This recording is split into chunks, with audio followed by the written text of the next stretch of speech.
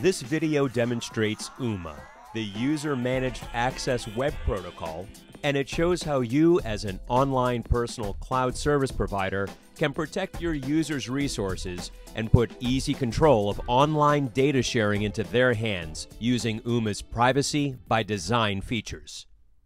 First, we'll show how a person named Alice shares data from her personal cloud app with a job-finding website. We call this Alice-to-Alice sharing because she's the sole user of all the apps in question.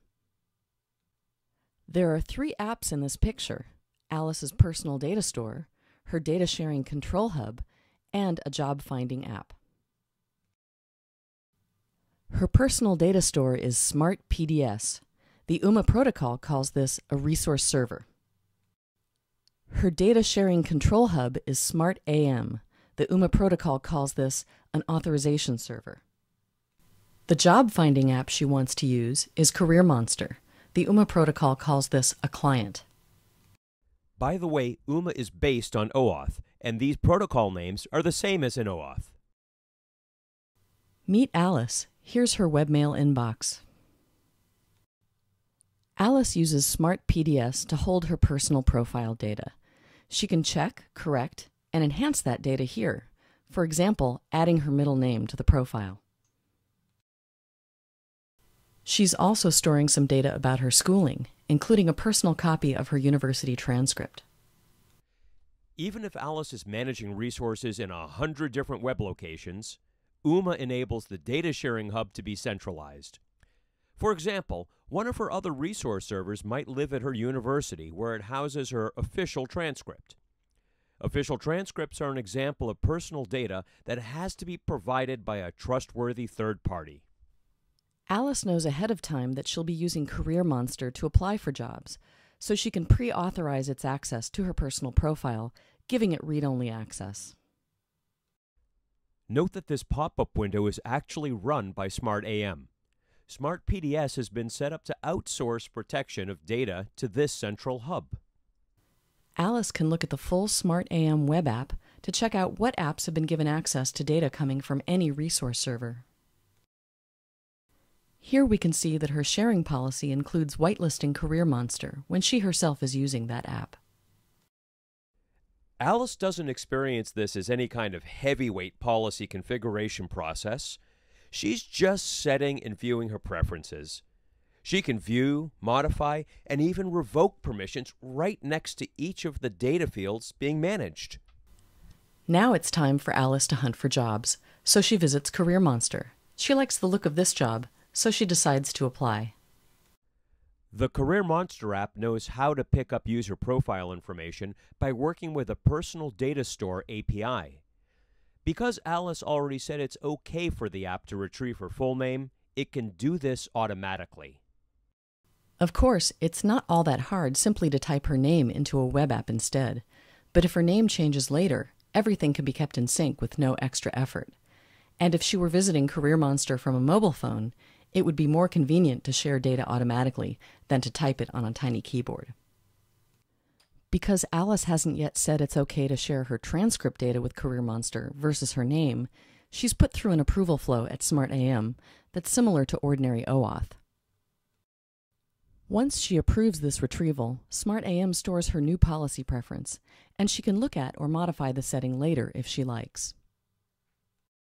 Note that her transcript data is likely to change often as she finishes classes and exams, and so it's especially valuable to set up the ability to share a feed of that information rather than a copy that goes stale.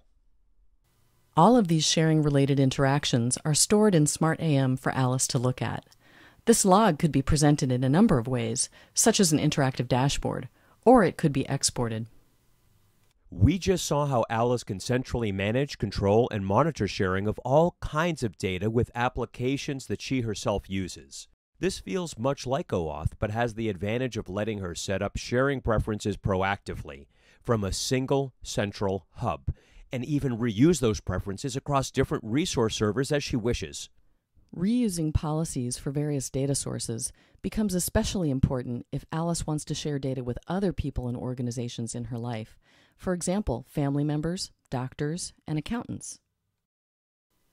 This is something ordinary OAuth and OpenID Connect don't do, and most apps, such as for calendar and photo management, do a terrible job of letting users control and enable sharing with others. Now let's show what it might look like for Alice to share data with Bob, the hiring manager. Unsurprisingly, we call this Alice to Bob sharing. Meet Bob. Here's his webmail inbox. He's received an email notification that someone has applied for a job he posted on Career Monster. He takes a look at who put in a job application, and it turns out to be Alice. He realizes she didn't supply phone information, which he needs, so he tries to import the needed information himself.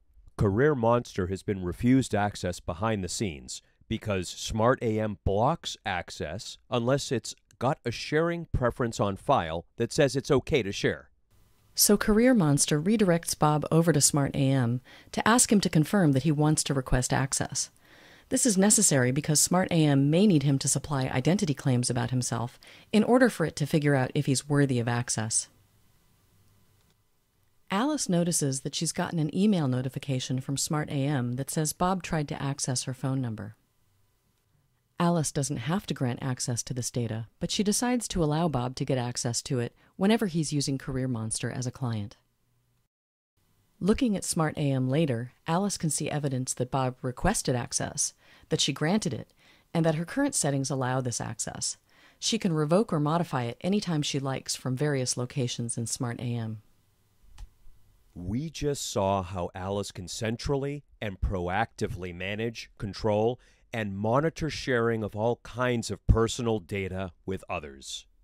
This feels much like the way we share calendars and photo album feeds with others now, except that instead of using so-called private or unlisted URLs, the security mechanism has OAuth level strength. Alice can also set criteria for access that require Bob and others to supply claims about themselves, even non-uniquely identifying claims such as, "This person is a citizen of the UK." UMA has profiled the OpenID Connect technology as a way to gather these claims in order to drive policy decisions off of them.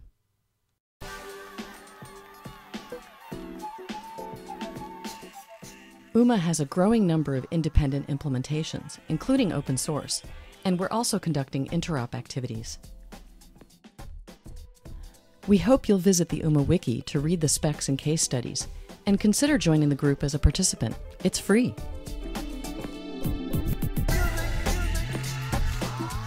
We invite you to engage with us on Twitter and Facebook as well. Thanks for your attention. This video was produced by the Kantara Initiative's UMA Workgroup.